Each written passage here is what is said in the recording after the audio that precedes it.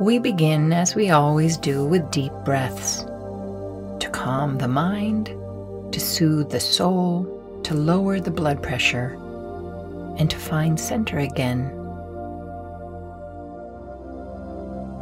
Inhale and exhale. Inhale through your nose if possible. Exhale fully through your mouth. Inhale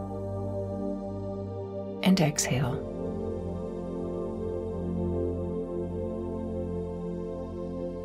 Inhale, letting your belly, lungs, ribs expand. And exhale, gently pulling in your belly button.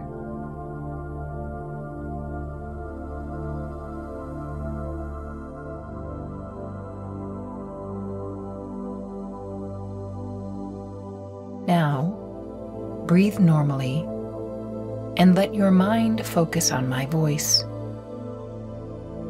If the mind wanders, do not scold it.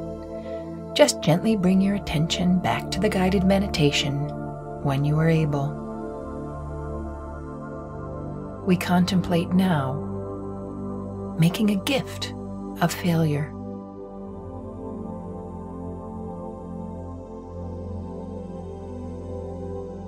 No one wants to fail, but failure is an important part of how we learn and how we grow.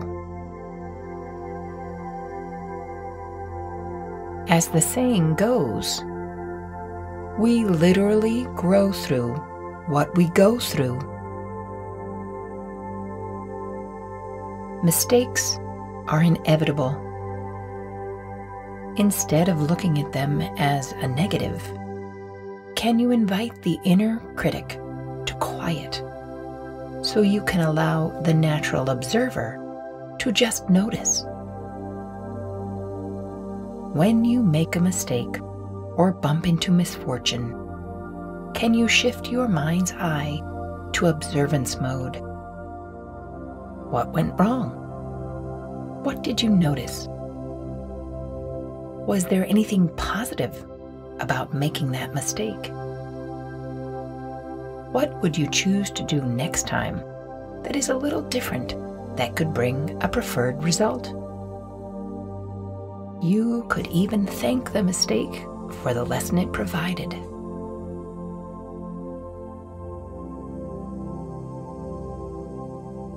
Most competitive sports are a result of failure. Failure to complete a pass, failure to kick a goal, failure to block a shot.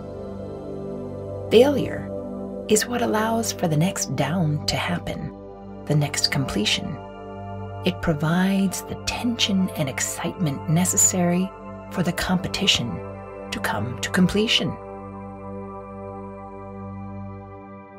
Mistakes or misunderstandings give space for better understanding. Misinterpretation gives space for another interpretation.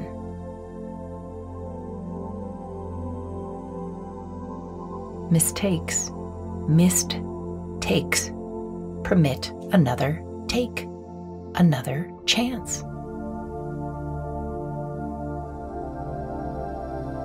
The only negative of a mistake is if we do not take the lesson, if we give up and don't try again.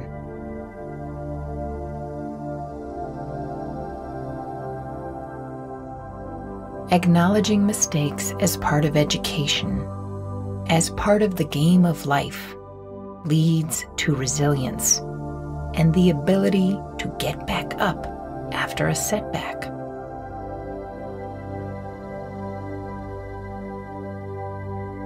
It's time to get comfortable with mistakes.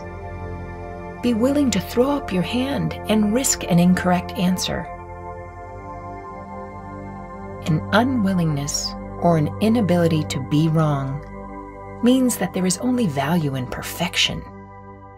And we all know perfection is a false god and a stupid pursuit.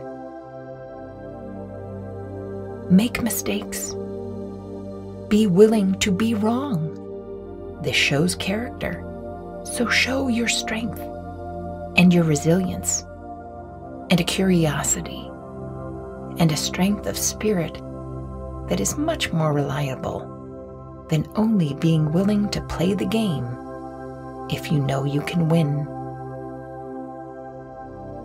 Only putting up your hand and volunteering when you know the outcome.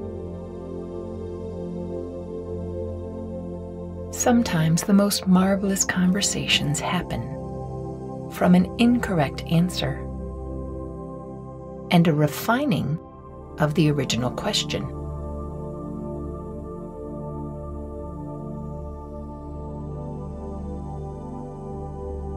Listen to a fascinating jazz composition.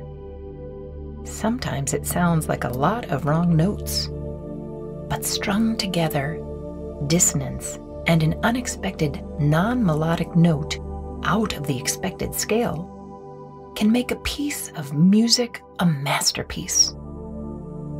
Learning to improvise or scat requires a lot of mistakes until you find the mistakes that you like the most, and that becomes a cool lick of jazz.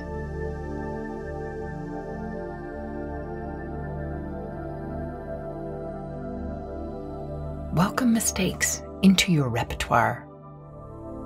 Usher them into your heart and let them flutter there. Thank the mistakes for the lessons they provide, and forgive yourself for not being perfect, because perfection is for God or the universe and Mary Poppins, and she's only practically perfect. Shoot for goodish. You can deliver on goodish every single day. It allows for some mistakes, but it also allows you to bump into great, and maybe, even on the wildest of occasions, a little brush with perfection. If I had guessed right the first time, I would never have learned resilience.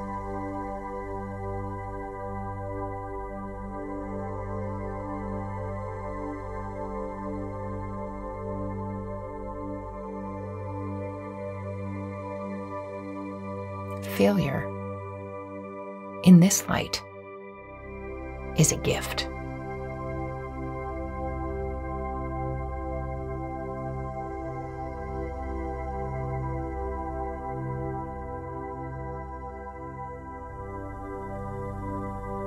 And now, as you return to the world, inhale and exhale. Inhale and exhale. Inhale and exhale.